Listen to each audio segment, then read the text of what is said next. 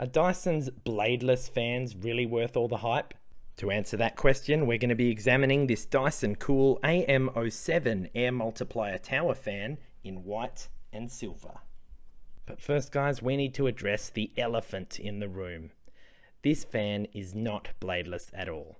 And I honestly think Dyson may have copped quite a bit of backlash for this, which is why you don't really see the term bladeless thrown around in their advertising so much anymore. So guys, yes, there is definitely a fan blade in here, and it spins around in the base, sucking air in through the intakes, which it then pushes up and evenly disperses it through the ring at the top of the fan. So guys, let's get into a demonstration, but just before we do, make sure you've liked the video and subscribed so you don't miss our next review.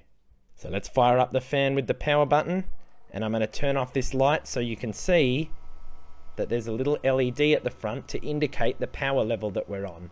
Now this is on level 3 at the moment, but it can go all the way up to 10. So let's crank it up using the up arrow of these two circles.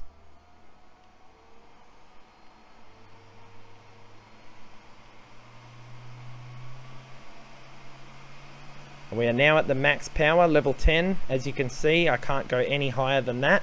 Now guys, one of the key selling points of these bladeless fans is that they supposedly have a lower noise level than a standard bladed fan. Now I will say that is true, however, as you can hear, that doesn't mean it is completely silent by any means. So let's crank this down to a more manageable level, and we're going to have a look at the next function. So up top right here, we have the oscillation function. So I'm going to press that. And as you'll see, the fan is now oscillating from right to left, and it will continue in this fashion until I decide to press the oscillate button again. So let's have a look at the timer function, which is the clock icon here. So if we start cranking this up, you'll see 15. Let's keep going, 30, 45, an hour. So this is just an indication of how long the fan is going to stay on before it automatically shuts down.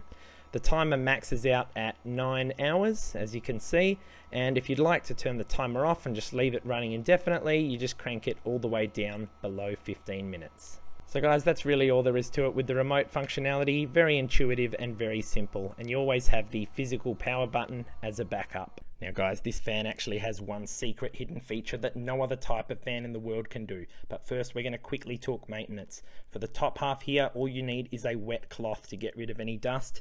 And down at the bottom here, you're just going to use a vacuum to go around the intakes, and it is that simple to keep this thing clean. Now, onto the hidden feature. That's right guys, you heard that correctly. This is the one fan in the whole world that lets you do this. So guys, just before I make a judgment for you on whether these Dyson bladeless fans are worth the hype, I want to let you know that if you do decide you're interested in one, there is a link for them in the description below. So the reality is, it ain't bladeless.